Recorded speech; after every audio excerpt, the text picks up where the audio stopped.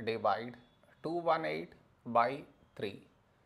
To do this division, we should frame it in this way.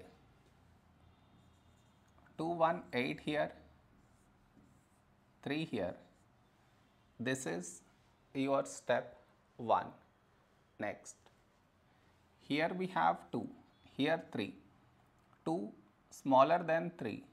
So we should take two numbers, 21. When do we get 21? In 3 table, 3 sevens 21.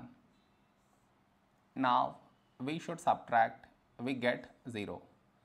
After this, bring down the beside number, so 8 down, so 8.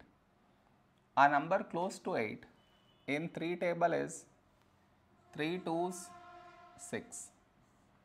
Now we subtract, we get 2. After this, no more numbers to bring it down. So what we do is, we put dot, take 0. So 20. A number close to 20 in 3 table is 3, 6, 18. Now we subtract, we get 2.